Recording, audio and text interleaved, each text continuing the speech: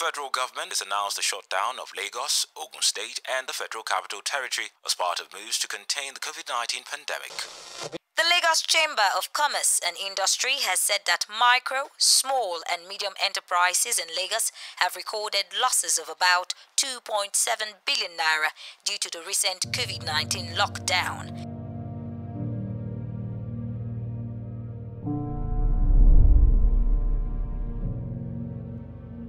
The pandemic caught the world by surprise in 2020. People lost their jobs, lockdowns were instilled, businesses got wound down due to the fact that they couldn't survive, and unemployment rates skyrocketed severally across nations. I lost my job. I used to work for an oil servicing firm, and it really hit the industry so hard, and I lost. Everybody was asked to stay at home because of COVID, and I was working with a brand then, and of course we were asked to stay back at home, pending when the government would ask us to resume. And when the government asked us to resume, I was expecting a call back. I didn't get a call back. I wasn't expecting the associate to tell me I've lost my job.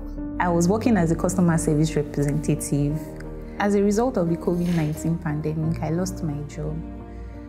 It was so devastating because I really needed the salary I was getting at that time. I was feeling, oh, what next would I do and stuff like that. I was working as a freelance surveyor. My job entails that I needed to be present on site physically. Now, when COVID-19 struck and the government declared lockdown, I was ineffective and redundant. Why? Because I could not go to site. That Tech4Dev was trying to solve when it initiated digital skills for the workplace was to give people an opportunity to gain in-demand skills based off of the fact that the pandemic had taken over, people had lost their jobs, and a lot of people were just at home due to unemployment. So GIZ had contributed significantly towards the program. Mrs. Elizabeth Adeola, who was then the coordinator of Office of Jobs, Migration and Reintegration, whom we had then jointly spoken about coming up with an intermediate level program that allows people to then gain access to these in-demand skills that then allows them to be able to get jobs. Tech4Dev had been a long-standing partner for the German Development Corporation, the GIZ team. And so subsequently when COVID hit, and they had to go through some form of pandemic resilience program, it was essential and it was important for us to come up with something. And then we came up with the Digital Skill for Workplace initiative that they subsequently approved and funded. The Digital Skills for the Workplace was an 8-week training. The program, we had 5 learning tracks: cybersecurity, cloud service management, software development, UI UX design, and product management. At the end of the 8-week training program, we had participants distributed across different tech-enabled organizations for their internships.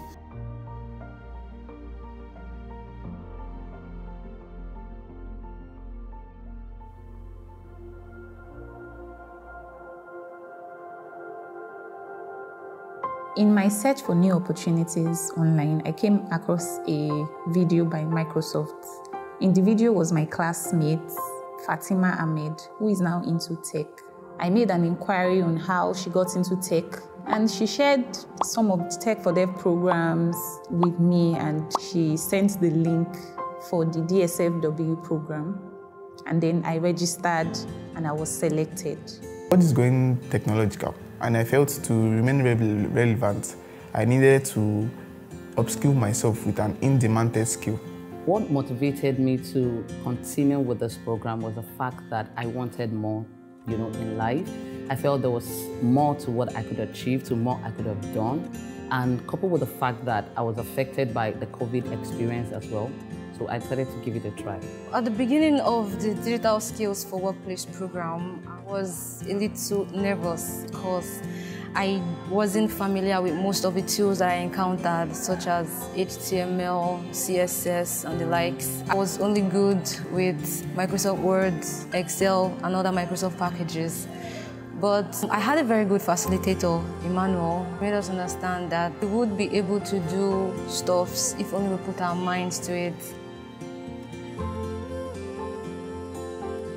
After the DSFW training, I got an internship position with Pronet Technology in Lagos. as part of the program's requirements. It was a fantastic experience for me. Why? Because I learned more about the cybersecurity career. It's getting a full-time employment immediately after my 6-month internship. After the 8 weeks training at Tech for Dev, I had to go for a 3-month internship program with Bridge Consulting in Ikeja. And it was in that process I got my first job with Sessions in Pennsylvania, USA. Being a part of the DSFW training was awesome. I was basically trained, fed, and paid to be a better version of myself. So working as a software developer has really improved my financial status compared to when I wasn't working.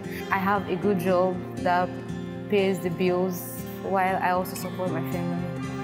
The skills I garnered from the training helped me maximize my procurement skills in the sense that it made me understand more what data and how the market should be researched. The whole learning experience with DSFW has taught me that impossibility only exists in the mind.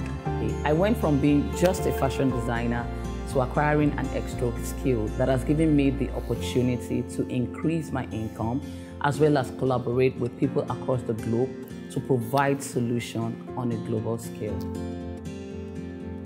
As Africa's population is growing, you're having younger people, 60% of our population unemployed, underemployed, all falling within the age range of 16 to 24 years. Our commitment is to get at least 10 million of those people out of poverty and get them into jobs, technology jobs, across the continent. That's our clear commitment.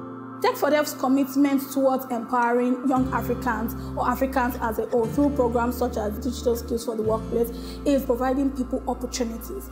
And opportunities in this context is being able to change their lives through opportunities to decent work. And opportunities through decent work will mean them being able to get access to jobs, internship placements that allows them to be able to 2x, 3x the income that it is that they were previously receiving. This allows them to be able to fend for themselves and also fend for their families, financial freedom, and ultimately economic independence for these beneficiaries as a whole.